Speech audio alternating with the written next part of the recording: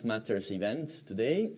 I'm Giuseppe Porcaro, the head of communications of Bruegel, and it is quite of more atypical event than we usually have, because instead of being focusing on economics and economic policy, which is our bread and butter every day, we are going to reflect on the role of think tanks. And the reason why we are doing this today specifically is because we have the release of the worldwide release of the global go-to think tank ranking, which is an annual ranking that is produced by the University of Pennsylvania, basically rating worldwide the performance, or like the ranking of think tanks in different areas. It's not so much for commenting on that sort of beauty context that we are doing this event, but it's more because the release of that report puts to the spotlight think tanks and their role, and also allows us to make a reflection about which is our role in the current political environment as organizations that try through research to make an impact on policymaking.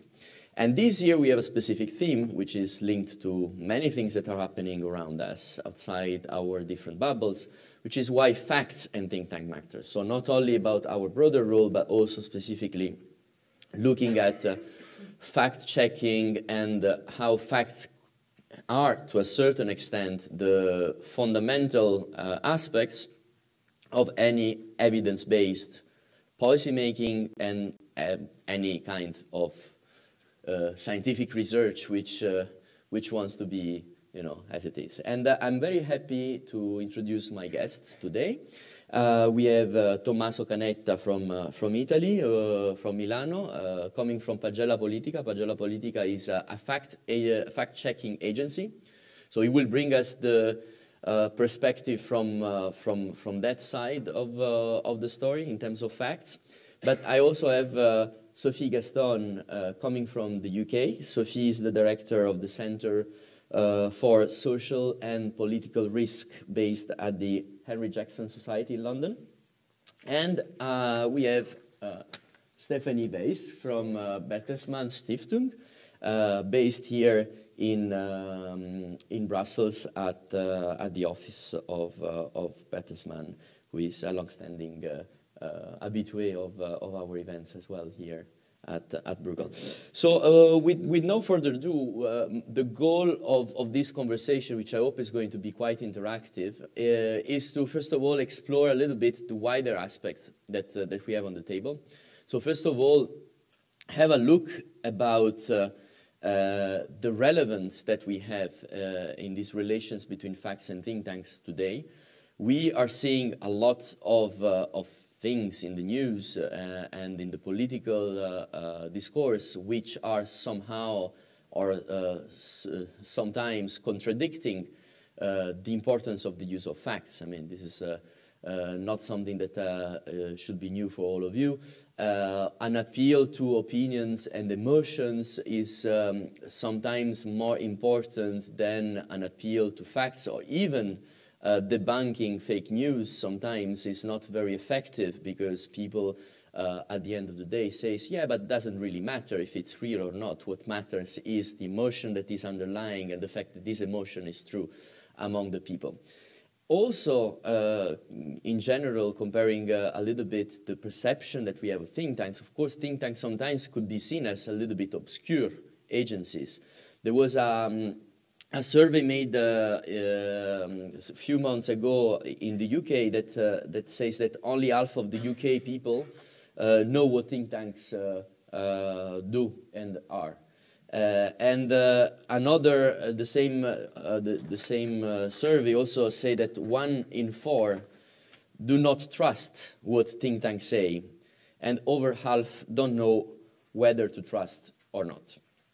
So on the eve of the European elections as well, I think that we are, I mean, at least at Bruegel, but I imagine also at other think tanks here in Brussels and beyond, we are really reflecting on our role, on our contribution in the political debate, on the impact that we can make, and many other, some sort of existential questions around the role of think tanks and around the future of our role in society. And on this, I would like to give the floor to Stephanie to reflect on that broad issue and broad existential question / crisis. Many thanks. I will give it a try. And I would like to first apologize for my English. I hope that doesn't give reason to the Englishmen here in the room to leave the EU. But anyhow, I would say it would have then a factual base. Indeed, I would like to become a little bit more general and step back. When I first read the title, Why Facts and Think Tanks Matter, which is not with a question mark, more with an exclamation mark, and in a way it is an assertion, my first reaction was, okay, in what times do we live that we have to ask ourselves the question, why do facts matter? I don't want to be broaden it to think tanks, but I want to concentrate on the questions. Why do we have to ask this question? And the other thing, or the second thought which came to my mind was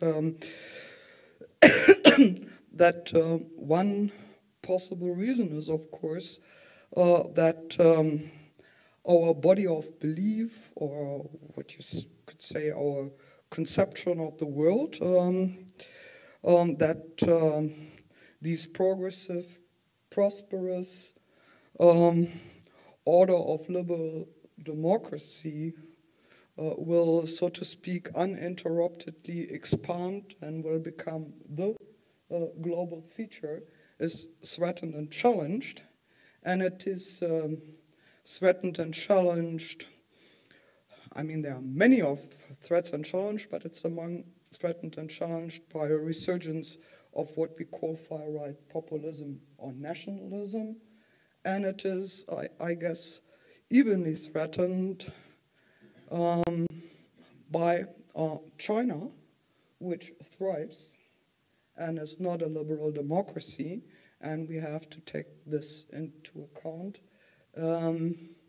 Although, and it has, of course, another size and power than Singapore, which was the other example of a lively environment possible without liberal democracy.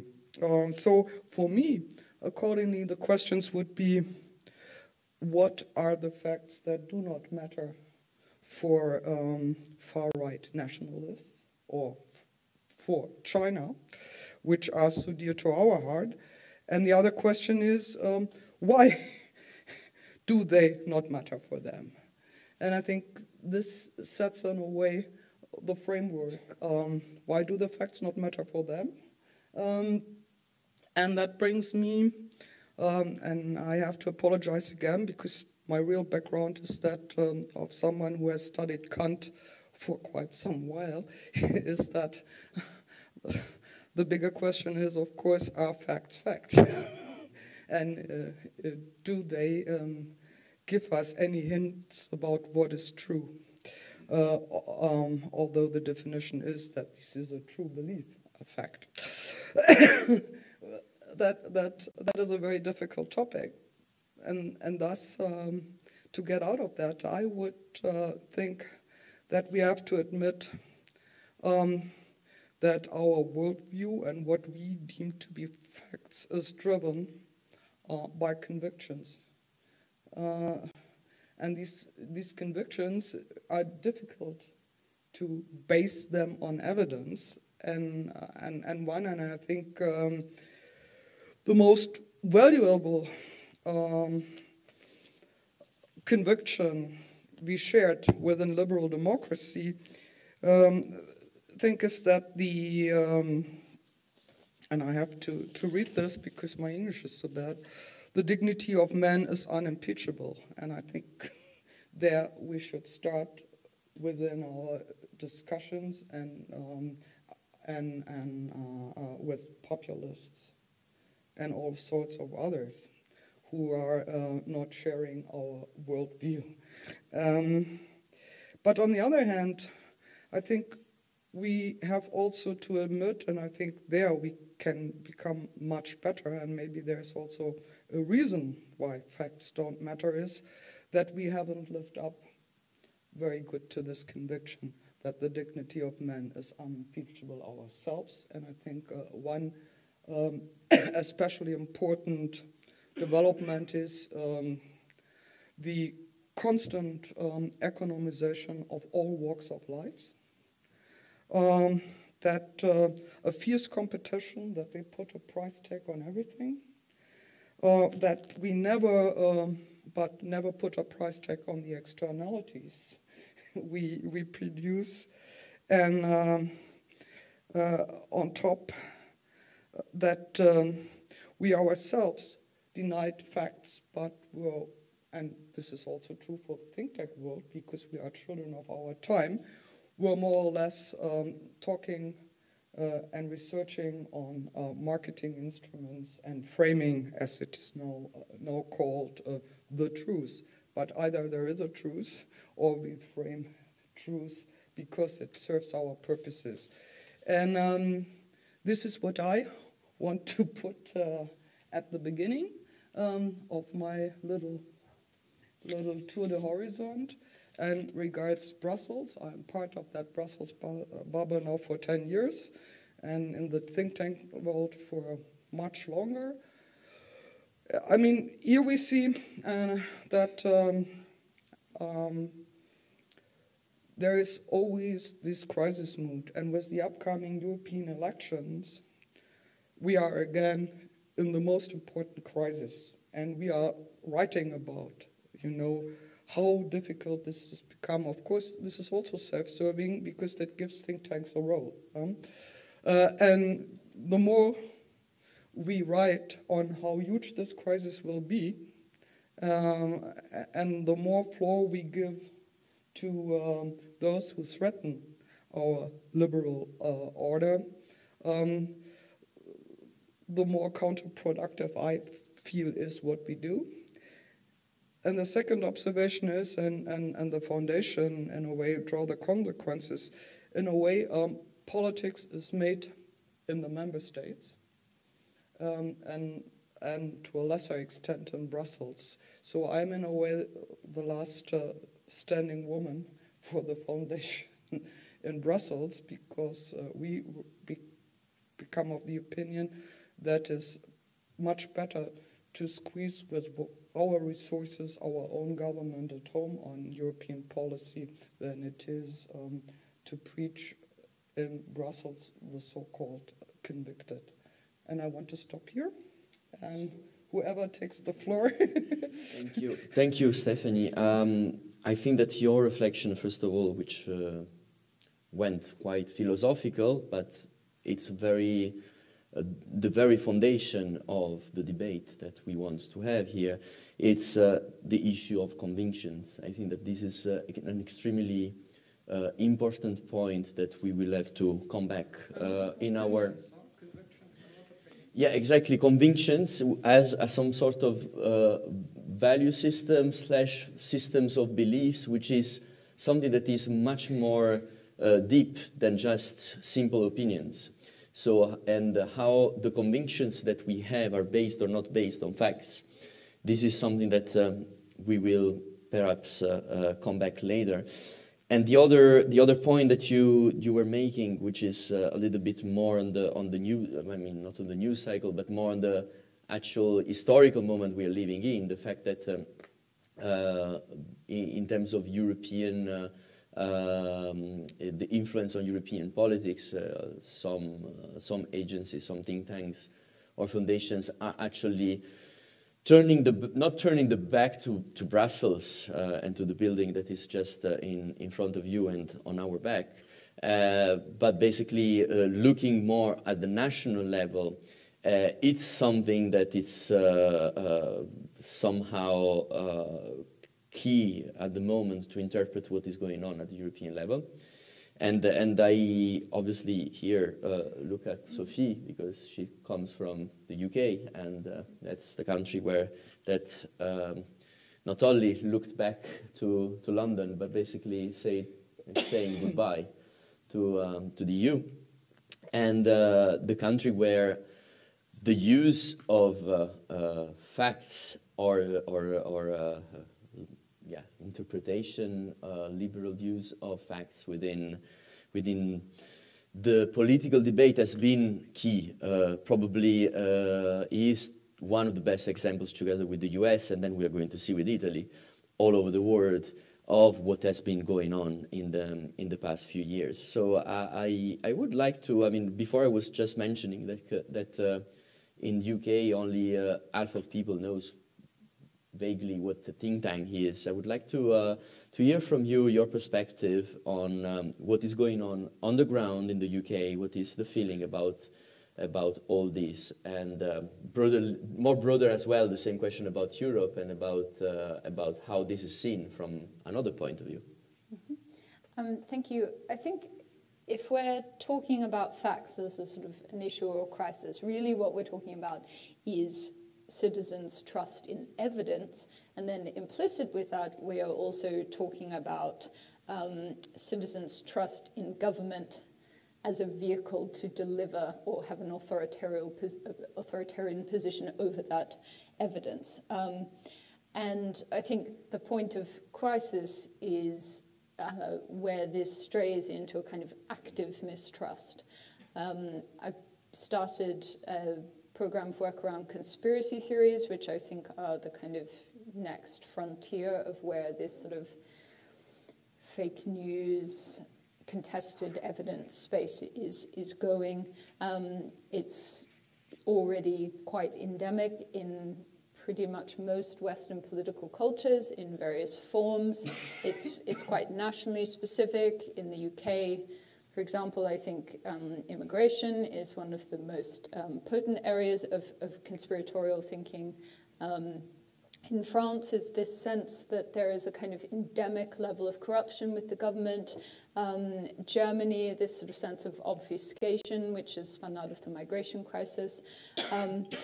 And so I think this is really, you know, when we talk about why this is dangerous, this is the end point, this is the standing on the precipice of where this could take us all, could take us. I think we have to be careful because we often, when we're talking about facts, we often stray into this facts versus perceptions dichotomy, and I think that can be quite condescending and also quite dangerous. If we go back to this point around immigration in the UK, about once every 6 months, a survey will be done that will try to demonstrate this gap between perceptions and reality in people's views about immigration. And it will find, for example, that the proportion of immigrants in the country is actually, say, 9%, but people extrapolate out and think that it's 20%.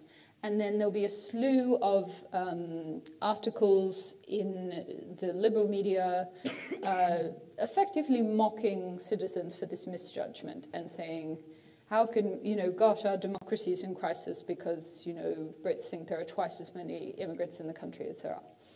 Well, if we actually think about how someone is going about answering that survey, they're basing that on their judgment. So from their own lived experience, from the media, the representations they see on the television, the stories they read in the paper, and just their day-to-day interactions. And maybe someone who has responded to that survey has taken a bus where they've heard people speaking Polish, they've gone to the corner shop and they've been served by you know, the Pakistani man who owns that shop, and so on. And then so when they're sitting down to answer this survey, they sort of extrapolate out and they think, well, I guess it's about 20%. Probably about a fifth of the people that I've interacted today. But this is the point around facts versus reality. The reason we say, okay, well, there's 9% or whatever the exact figure is because we have a very specific definition of immigrant. By that, we actually mean foreign-born. Now, as an ordinary person who has not necessarily spoken or interacted with all of these people on which they've made this judgment, you know, they haven't gone up to that, you know, to the people speaking behind them in the bus and said, are you a first-generation immigrant or a second-generation immigrant or a third-generation immigrant, you know? So I think that's an example of where we can use facts in a quite unproductive way in our political cultures. And I don't think we really gain anything by mocking citizens for having those sort of misperceptions. That is not to say that it's totally that we should not be concerned about many other misconceptions and the flagrant misuse of evidence. I think something that this point comes back to as well is that we also need to acknowledge that, you know, citizens' views are shaped and mediated, and we are also people involved in shaping and mediating them. I mean, they don't just sort of wake up of a morning and, you know, have these perceptions just come out of thin air. If we are despairing at their misconceptions, I think, you know, coming back to Stephanie's point, you know, we need to think about our own role and responsibility in shaping them. I think something that has been very striking for me with Brexit, after a very long period of kind of political malaise, I mean, the 2005 election, for example, was just catastrophically low turnout, historically low turnout in Britain, and we sort of had this huge period of disengagement. You know, the thing about Brexit is it's really shown how influential our politicians and our media actually are. I was just on Sunday, I was up in sort of the outskirts of Manchester, where we were doing a kind of, I guess there was a sort of citizens' assembly there, and, you know, there was a chap there who's all for leaving with no deal. And the lines that he was spouting back to me when we were sort of debating this were absolutely verbatim things that, you know, the headlines on the Daily Mail, you know, 6 months ago, or Boris Johnson gave a speech 2 weeks ago, you know, I mean, these things about the German car makers and so on. I mean, all of these phrases come up again and again and again. And I think it is important to remember, as we are sort of constantly grappling with this sense of, oh gosh, you know, trust in politics is so low. I think MPs are not trusted, but they're still being followed, and their words and their actions are still influential. Similarly, I think evidence is still trusted, but it's just actually we have a quite profound distinction that is being made between whose voices are legitimate and illegitimate. So this chap is absolutely trusting evidence because he's seen some, you know, there was some partisan think tank report that ends up influencing a story which ended up in the Daily Mail, which was then, you know, picked up on by, you know, Jacob Rees-Mogg or so on, who gave a speech. And this is where this line has come from. So he is trusting that evidence is correct. He was absolutely paramount. It was absolutely paramount to him that this was correct. But, you know, for him, the BBC or The Guardian or, you know, many other sources are seen to be illegitimate. That evidence is illegitimate. Something I should also point out is that a new survey just came out last week which measured the knowledge of Leavers and Remainers about the EU. So at this point, you know, 2.5 years on since the referendum, and actually their level of knowledge is quite even between the two groups. And again, that is a kind of common trope that sort of Leavers didn't know what they were voting for. Well, it's very different to polling people ahead of the referendum. We're 2.5 years in. But what was interesting to me was that their knowledge was actually quite split between different issues. So they were very knowledgeable about the issues that suited their interests. So the facts that reinforce their own beliefs. So what we're actually missing is this common ground of shared evidence base, which used to be quite critical to the functioning of our society. I think we also, you know, we talk about convictions. We need to remember as well that people are motivated now by things other than simply knowledge or facts. You know, it used to be a known that you could not win an election in Britain without leading on perception of economic competence. Now people are willing to actually actively make themselves poorer in order to securitize their cultural interests. So I think, where does this all leave us? Well, actually in the UK, trust in academia, in science, in even the civil service remains relatively high. It's pretty abysmal for MPs and especially the media, which I think is probably the lowest in the developed world. But, you know, then, as I say, individual citizens are trusting the sources that reinforce their own not only interests, but their convictions and identity positions. So I think we are, you know, if we take a step back again, we've really entrenched a level of partisanship in our politics, and I think we've lost the capacity to seek losers' consent, which is this sort of something that we sort of didn't know that we used to have. But it's effectively that if you win an election, you're sort of actually trying, the losers, you're trying to bring them on board in some way, whether consciously or subconsciously. So what this has given way to is now this sort of very heightened sense of threat and defensiveness and risk in our political culture. So I think think tanks can feed into this divide and this partisanship. When we're talking about think tanks' influence, we're really talking about our relationship with the media, and because the media is the primary function through which think tanks' work is disseminated. And I think, you know, it's been a very sclerotic media environment for the past few years.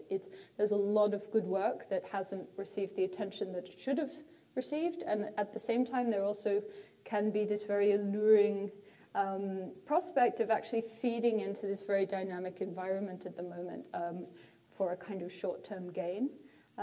I would come back to this question of what our role should be moving forward, given that I don't think we're going to have some kind of system-level correction back to where we were before. I think the old model is gone. Something new will be forged out of this. And the question for think tanks is, how can we help our stakeholders, whether that's government, and whether actually thinking more expansively, we should be not just thinking about governments or institutions as our primary stakeholders, but also the other big forces that shape our lives, like tech companies and private sector and so on. How can we help them to do their job better and govern more effectively? So that's where I think we should be thinking. Thank you, Sophie, for this very in-depth dive into the UK, but also a further step into the broader philosophical question that Stephanie launched about convictions, because I think that you brought it to a further step in terms of analysis. When, I mean, at least the way I've been reading what you say, when you made a further connection with the identity and how convictions reinforce identity and how facts can be used selectively in order to reinforce the identity of someone, and that becomes like the stakes becomes much more high than when it's simply about is this facts wrong or right. And the other part which I found it very interesting and that bridges us to speak with Tommaso is the fact on how this experience of the evidence, it's something that is very subjective. So it needs to correspond to the life experience in order to be connectable. So as you said, if the person goes to the Pakistani night shop or goes in the bus and sees someone speaking in Polish and you name it, basically their life experience doesn't correspond necessarily to something that they read in The Guardian, but it corresponds to something that Boris Johnson might be saying. Which brings me to the issue that you were mentioning, one which is the role of the media, but on the other hand, and here look at Tommaso, which is the role of the politicians in fueling certain discourse and using selectively facts and figures for their own sake. if we can say so. So maybe Tommaso can tell us a little bit more about the work that they're doing on this in Italy. Of course. I would like to follow up what Sophie said about it's not right to patronize people, their beliefs are wrong. It's not right and it's not probably useful. But what I think it's right, and sadly it's not useful, not till now, it's checking the political statements of politicians, because they have a big role in spreading this false news and false informations. And also the media have some responsibility at some degrees to just, quote the statement of the politician without checking if it's true or not, what he's saying. I would like to give 2 examples about Italy. In the recent months, the government has approved the main flag measure of one of the 2 parties forming the government, the 5-star movements, which is called the citizenship income, which is a sort of base income. And calling it citizenship create the illusion in the population that it was only for citizens, not for foreigners. We immediately checked this statement, saying it's not possible for our constitution, for the European treaties, you cannot do that. And they ignored us, and so the lies went on for months and months and months, until now they passed this law, and of course foreigners are included, because they couldn't do anything different. But in the meantime was spread I would like to say a xenophobic sentiment in the population, and it was spread by politicians and media. And another example of the same kind is the other party of the government, Lega, of Salvini. Salvini said very often that he cannot care that much about migrants because he has to care about 5 million Italians that are poor. And the 5 million figures is a well-known data, but it's wrong connecting it only to Italians. There are 5 million people who live under the line of poverty in Italy, but only 3.2 of them are Italians, the others are foreigners. But keep saying that 5 million Italians poor are his priority is again spreading this undertrace racism and xenophobia. And this creates a hostile environment for the, receiving the facts and data that we fact check every day, because every day we take one political statement and fact check it. So we fight the same fight, I think, and we have the same problems, because we also ask ourselves, if the readers find our work often quite complicated and too much detail, then they don't want to read all the stuff that we wrote, of course, and the politician ignores us, and the journalists do not exploit our work to hold the politicians accountable, what can we do? We are, keep growing. We are actually we are expanding our team. We have many different clients, like a news agency, Facebook, television, and we hope that keeping the attention high on the lies of the politicians of all parties, of course, not only the one at the government right now, because we have, of course, to be perceived as impartial, and we have peer review in turn to guarantee that our work is always neutral.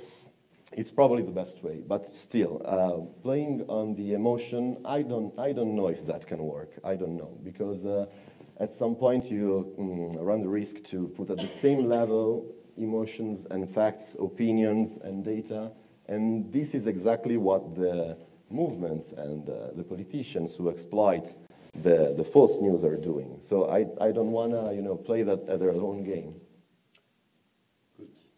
So to follow up to this, because you're saying facts and emotions shouldn't be put on the same level, but then when it comes to political vision and policy proposals, which is the role of think tanks when to base our research in order to make some policy proposals, the question of vision and the question of opinion comes back into the discussion, because at the end of the day, you need to give a vision that is broader than just a fact. And my question, and also a little bit of a follow-up question to the three of you, is how you reconcile these two sides, because at the end of the day, if you want to make politics, you need to appeal to the emotions of people. You cannot just be a pure technocratic person that is just providing numbers, or a statistician that is just saying this is the statistic for this or that. You need to provide a vision that speaks to the hearts of the people. And for us, think tankers, of course, the challenge is how do we keep that relevance of bridging between research facts and possible visions for the future of society. I know it's still in the philosophical level of the questions, but what do you think? I mean, how we can combine these two things? And this perhaps is one of the keys in order to start to bridge the life experience of the person, what Sophie was saying, with and start also to reflect what kind of facts we want to display, or how do we want to explain the facts to the people. Yeah. Yeah, it's an open question. Yeah. I think that we cannot overestimate, as fact-checkers, I cannot speak about think tankers, of course, but as fact-checkers, we cannot overestimate ourselves too much. Of course, false news, the so-called fake news, is a huge problem, okay? But I don't think it's the origin of the problem. I mean, the populists and the anti-system forces are not gaining ground in Europe because of the false news. I think they are both results of other problems that the politicians should impact, and impacting the root of the problem, then you can have that change in also the perception of authorities like traditional media, well-known, media impartial, or political forces who are not spreading false news, etc. But we have to attack the root, and I don't think that is our work as fact-checkers. I think that is a work for politicians that could be advised, of course, by facts and data, but this is advising them. It's not solving their problem, right? Yeah, but well, coming to the think tanks, because what I'm a little bit worried is that politicians are listening more to digital marketing agencies that are trying to measure the level of fears of the population on certain topics, rather than to think tankers who might have done some concrete research on a policy issue and their impact on society. So, that is another logic they are playing to. I mean, they are not playing to the logic of what is the evidence, but how I get the power and how do I stay in power. And that means to draw voters on their side. And they are not relying on drawing voters on their side with facts. But it's a much better thing to do this with emotion, as we know from, and that's why I was drawing attention to the economization of all walks of life, as we know from all the studies done on our consumer behavior and so on.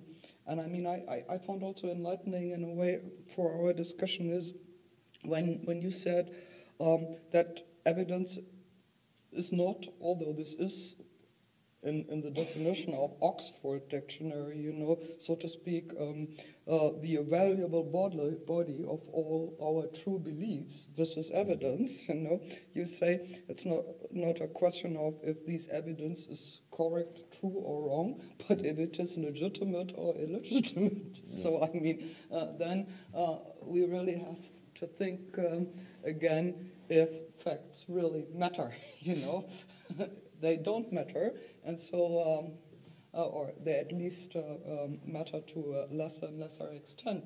And that's why I was asking that we should not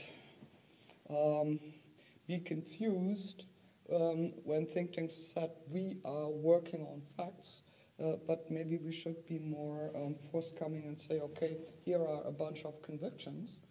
Mm-hmm. And these convictions we try to further, and also we would wish that our politicians go back and have some convictions and not just merely think about how, in the case of the Eton boys in your country,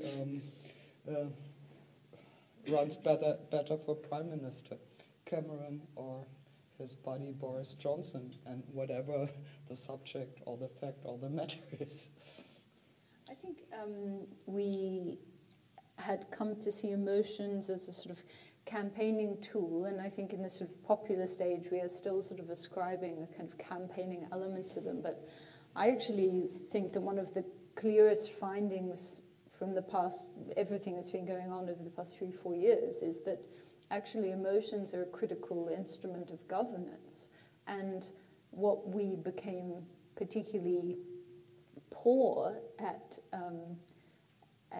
expressing in terms of political communication in a sort of technocratic age that we had come to, are these things that are actually, it turns out, very important to people. And, you know, culture and values and identity and traditions, you know, these things they come up in every single focus group that I do, and they're not necessarily exclusionary or nefarious. And actually, they're the underpinnings of democratic societies. They're the underpinnings of citizenship. And I think we became so ill-equipped to engage with this. We actually forgot the language of these kinds of issues because we sort of thought we'd moved beyond them, or they were somehow kind of demoted in our style of governance.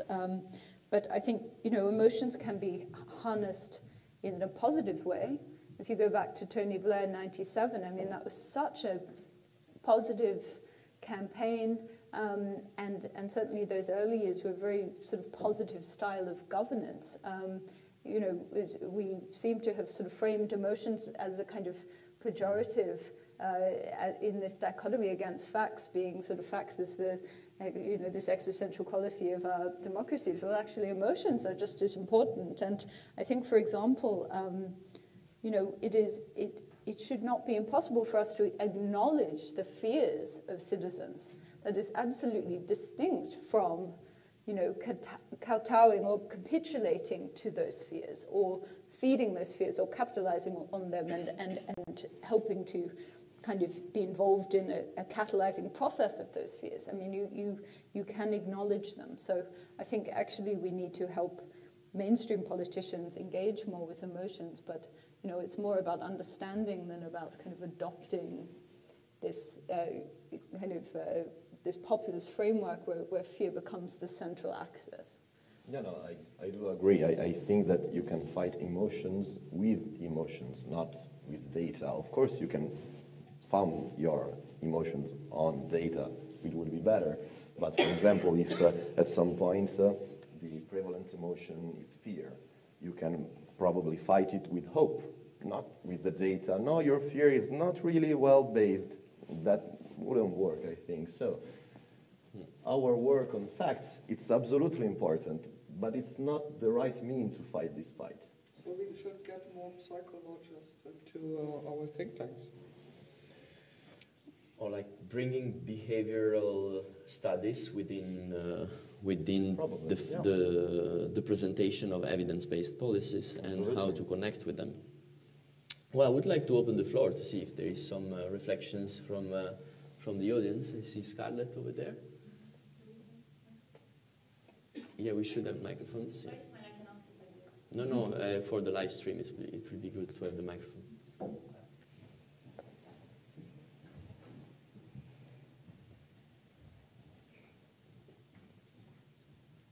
Just to break the ice. Does it work? Yeah. So I'm Scarlett Varga, I'm from Bruegel, and a very quick question, because you spoke a lot about feelings, emotions, and I think these days these are very important elements in how we talk to policymakers and to citizens as well. But I work in a think tank, and for us, you know, the technocratic thinking is still very important, so we want to find our way as well on how to do things right, and I very much agree with Sophie that I think we will find out soon how we will need to transform, because transformation is needed. I absolutely agree. So I'm thinking, how can maybe think tanks work better together? Because I do see a certain competition between different think tanks in different countries, different sectors. And I think there are certain reasons for that.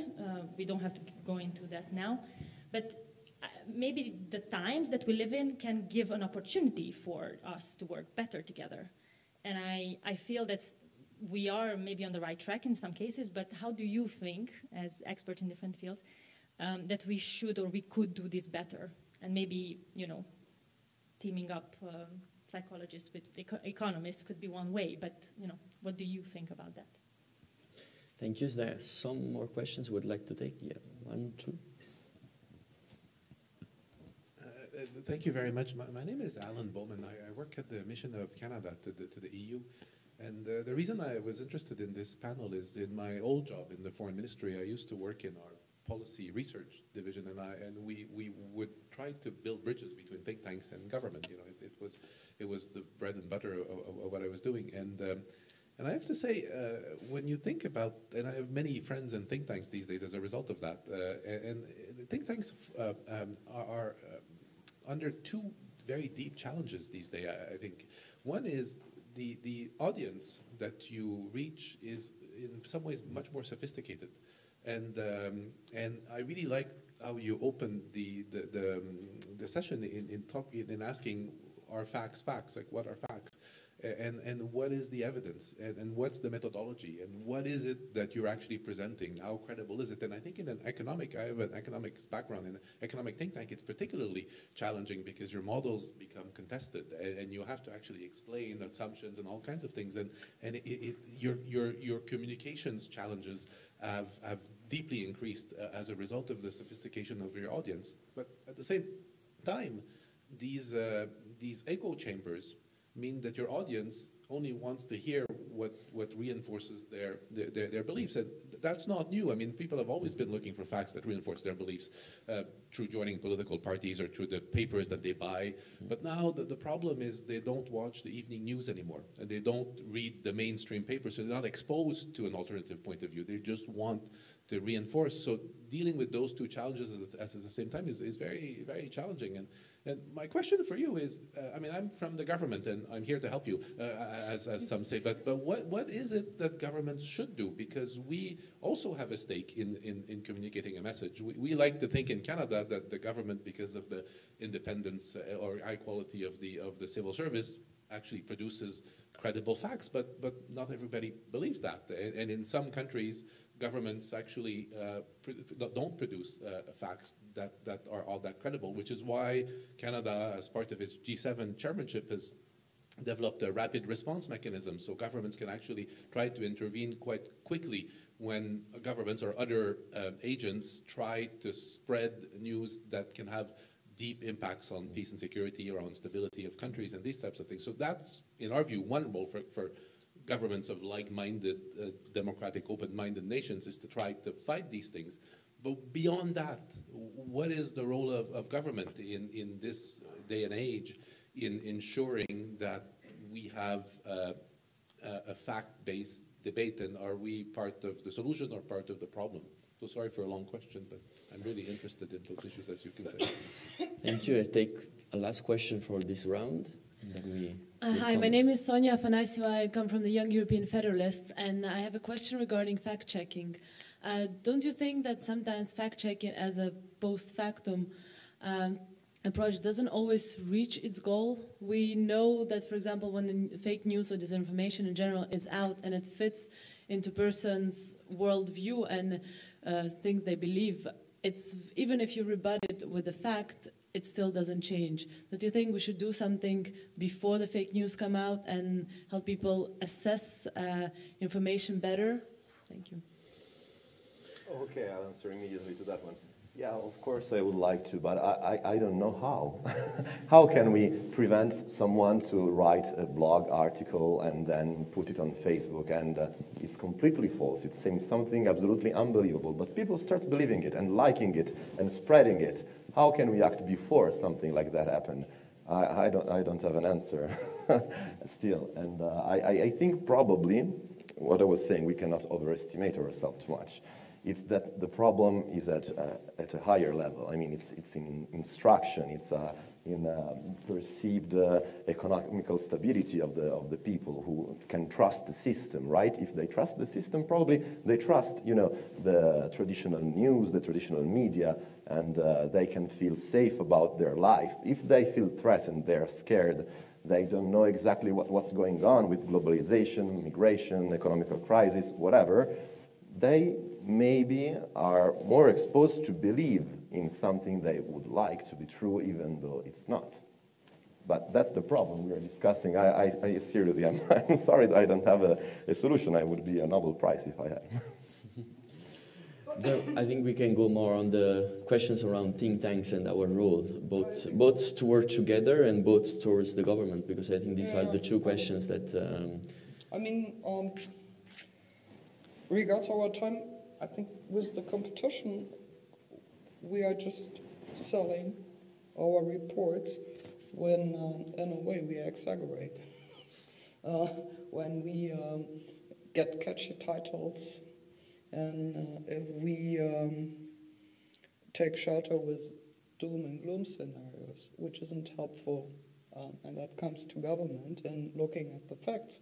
There was just recently a book, I think it's Rosling, they were checking well-informed audiences on the state of the affair in the world. And what turns out is that we all, probably also here in the room, think the state of the world much worse than it really is. In this belief, it's very difficult for governments, even if they still have decent civil services, to react, because they are driven by these doomsday scenarios, and I think they thinkers have to be self-critical. We are feeding in too, because we don't sell, as journalists, only a bad news is a good news, if we don't also, sometimes at least, I wouldn't say that is of course not true for Bruegel, but maybe for others and for us, the foundation, if we in a way exaggerate things. And just, I don't think that there is evidence, if this is a body of truth, that people on average are showing more solidarity when we are in a crisis situation. So I think there is no evidence around that, when it really gets fierce, but people tend to cooperate. They normally then only cooperate more in their narrow social groupings, be it family and so on, but not, with the idea, if we all cooperate on this difficult topic, then we are better off. That's unfortunately not one of the wisdoms I have found so far. Look, there's so many forces that are feeding into this competitive environment between think tanks, and in many ways, as I said earlier, it's easy for think tanks to actually become part of this, very polarized partisanship that we have in our politics at the moment. We are probably not surprised, but in some ways it is surprising that the center-right and the center-left have been so unwilling to recognize an existential crisis in the West. They're being flanked by the hard left and the hard far right, and instead of kind of thinking about how to defend those institutions and common positions and the respect for certain types of, even facts and parameters and evidence and so on, that actually both sides have played into this partisanship, and so I think that's been really dispiriting. And we see this, still, just in the Brexit votes that we've had this week. Actually, there has been a complete, only a handful of Tory MPs who will vote in what they think is the national interest over the party interests. I think that's still been very clear. In terms of the role of governments, I just before Christmas published a paper, the first piece in this work I'm doing on conspiracy theories, and it was about conspiracy theories about immigration. And obviously when we talk about this and the proliferation of these, we are so often talking about Trump, and we're talking about Facebook, and we're kind of looking at populists and social media, I think my emphasis in this paper is actually at what the traditional parties and mainstream politicians have done to create this incredibly fertile ground for mistrust. And I think, when you actually look back at the kinds of politics that we've had for the past 20 years, in some ways, yes, we've had this kind of golden age of progressive, the expansion of social liberalism and economic stability in many ways, actually, and now we've got this sort of dark time of this instability and crisis, but actually we've laid all the groundwork for everything that's happened now. I mean, this is a steam valve, this is a reaction to everything we created before, and we chipped away at the foundations of our political systems and then are now surprised that they feel weak and fragile. So, I mean, I think the only conclusion that you can make from this is that it's taken us a generation to get here, and it will probably take us a generation to rebuild something constructive out of this. I think we're in just at the start of a period of quite profound, prolonged dysfunction in right across the West. But, I think the only ways that you can start to sort of ebb control back is through kind of consistency, efficacy, and transparency. And, that is very difficult when you are playing with the playing field has shifted, and every incentive at the moment is to actually play into this new reality that we're building that undermines everything that came before. But I think, we have to actually be better than we were before. That's, there's no system correction back to that, but we need to say, actually, we don't want to go back to that because we were dangerous and we had spin doctors. We were playing with fire. We actually created unreasonable expectations, and we sold citizens lies, and we, created this environment where facts are feeling nebulous. It was us. We did it all. So we need to be better. Well, very optimistic conclusions from Sophie. If I may add something actually to your question, to a more practical / not optimistic, but a little bit more practical or utilitaristic approach towards it. Definitely, I think that there should be a clear understanding of what we speak about government when we speak about government. So there are different roles that needs to be played in terms of all this, according to what is our acception of government. If we speak about government as the state apparatus, that we are speaking about something that goes beyond the political majority of the moment, and we are speaking about something that is in the long term. So that's what I meant. Yeah, and in that term, we speak about the infrastructure that should allow those, let's say, the possibility of different point of views to be able to meet instead of being isolated in echo chambers. So as you say, you made a very good example of the fact that people don't watch anymore the news of the evening or read the mainstream newspapers.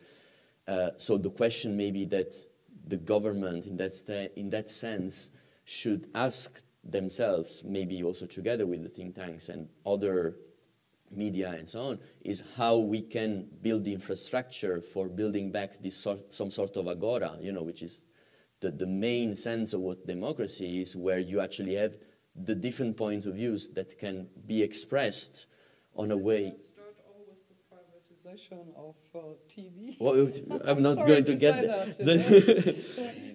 Yeah. No, but what I mean is like where can we get this kind of spaces and shared spaces where it's not me versus you, and where there is a recognition of the different points of views, which can be backed up by facts, instead of saying the facts needs to be challenged just because it's produced by a certain outlet, which means government or means this certain interest.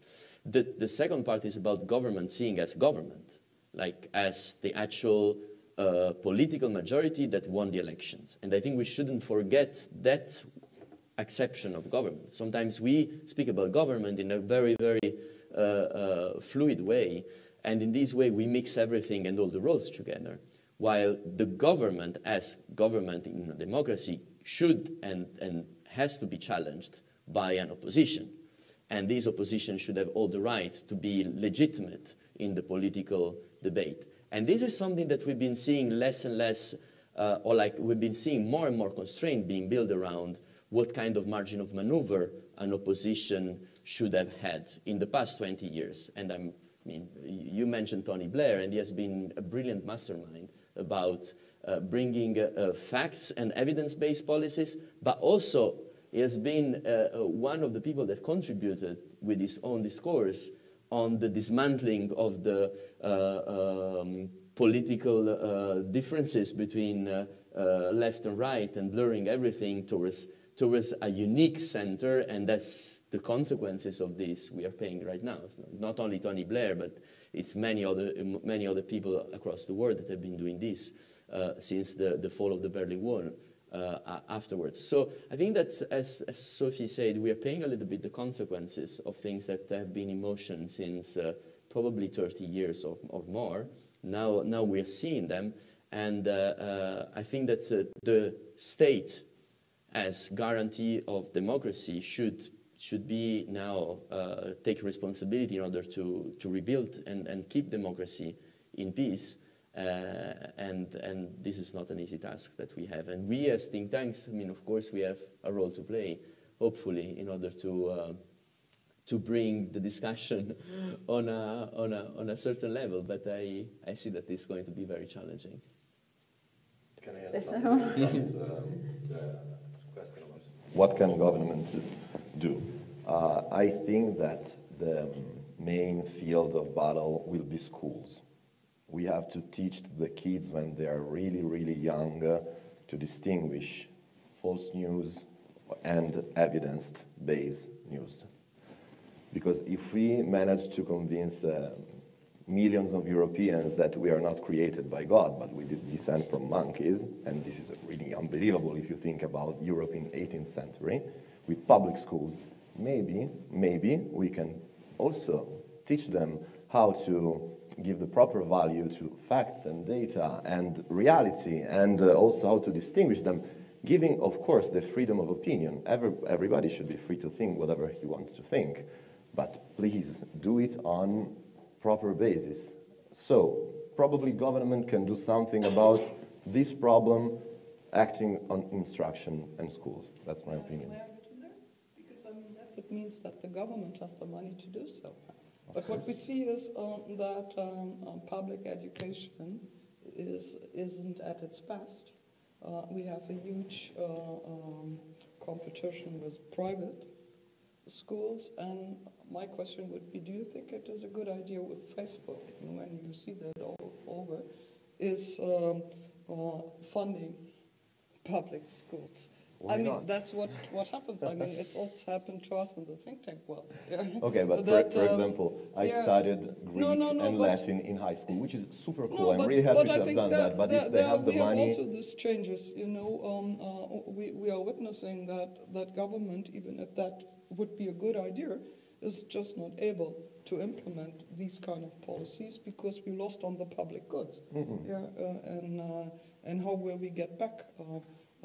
If not, you know, Google, Facebook. Okay, no, but gives you the more money in public to instruction do so. is always a good thing. One thing I would add to that, I mean, the counterpoint is that actually, you know, from policy-making perspective, you know, the easiest thing you can do as a think tank, actually, if you're developing policy recommendations, is to say this should be taught in schools.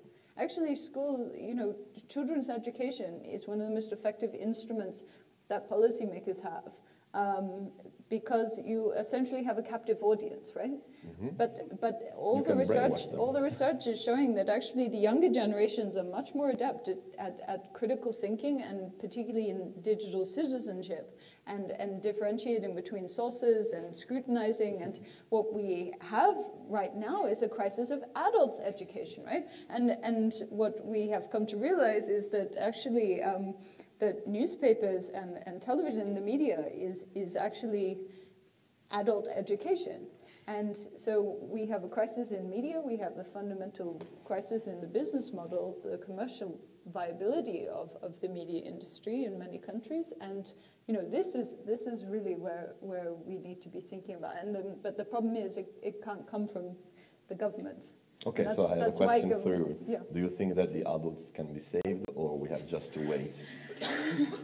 Just wait till they die. Is that I don't want what to be you're that advocating? rude, but I see that your question sparked some. I'm sorry. we I need didn't some mean to be microphone. rude.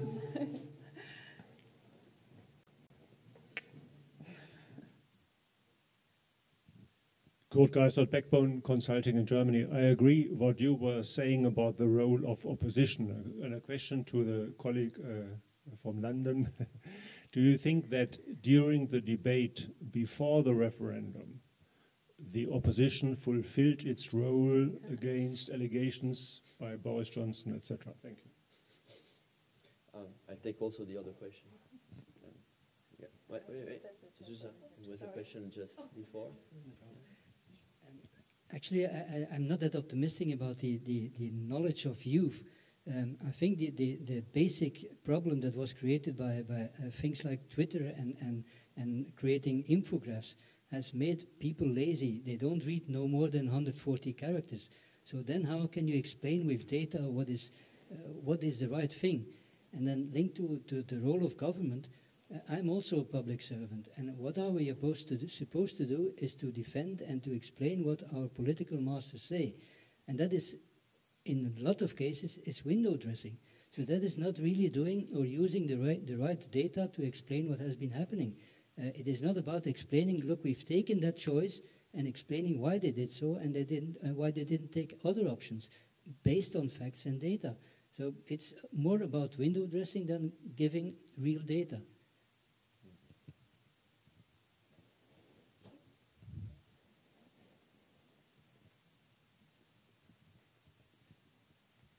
Hi, my name is Ruby Green. I'm from ICOM, and I'm from the United States. And something that I'm wondering if you guys could shed some light on is accessibility of studies of think tanks to people who don't have the level of education that I'm assuming the people in this room have. There's a lot of problems with academic jargon that's used in literature that makes it inaccessible for people who actually need to know what's happening, especially when it comes to voting on different legislatures. I'm coming from definitely opinion from the US, so like voting on like things with taxes in my city, and like me as an economic major even sometimes not even knowing what is being said in these different laws, and wondering how people who don't have the academic background that I do are able to interpret what's happening. So how will think tanks work to make their work accessible for people who don't have the level of education that is often needed to read their literature? Okay. Yeah, of course. I mean, we at our foundation tried, to work on different levels. Yeah. But if that makes the thing better, I don't know. I mean, we try because, the problem now is, as someone, that there are not so many people, whatever level of education, who like to read and do not, and go, how you say, leave their silos and look around. So it's very difficult to say, even if you try to communicate and more in a language, and also with tools that would make the facts available for broader audiences. I think that there is a big issue about which is our target audience as think tanks, which is something that we are now in the middle of a big reflection. Our main target audience has been so far the influencers, which are the media on one side and the politicians on the other side, in order to influence policy making.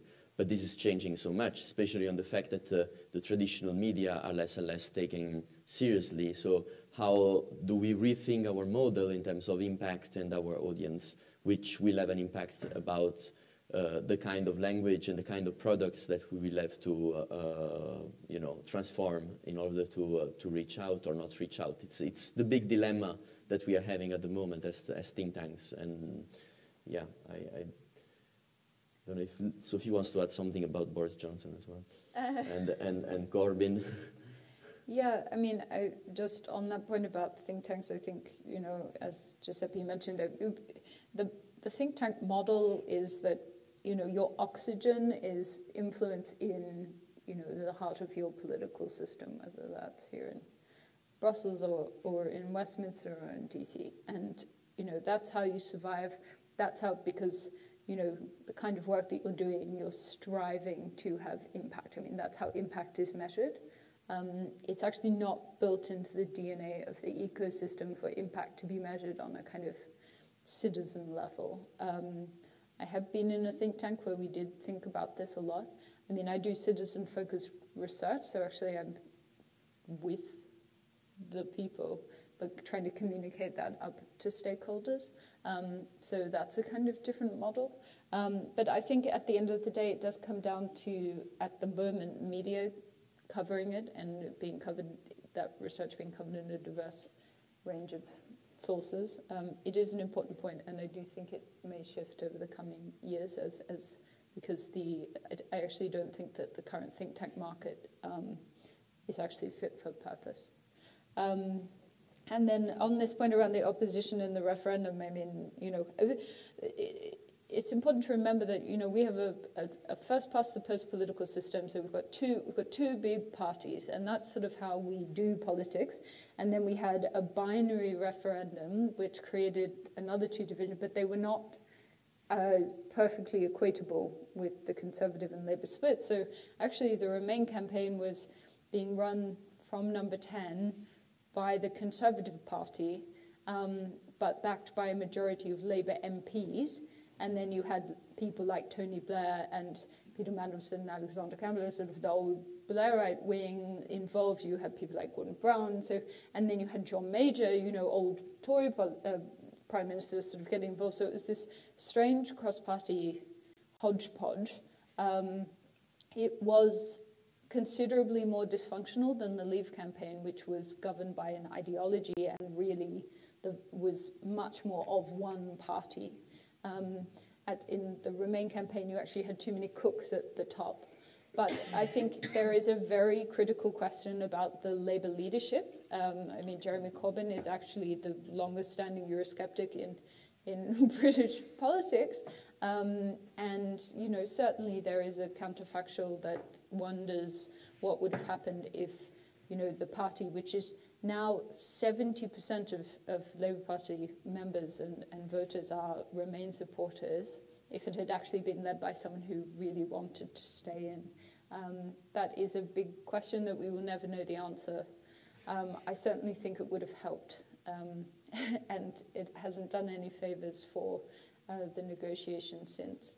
So it is a tragedy of our times, I think, actually, the fact that at this moment of great national crisis, we don't have an opposition leader who is as effective at holding the government to account as we should have been. I can subscribe to that. Yeah. So I would wrap up the conversation, and I would like to thank once again our guests for today and all of you for participating to the debate. And thank you very much, and have a nice afternoon. Thanks. Bye.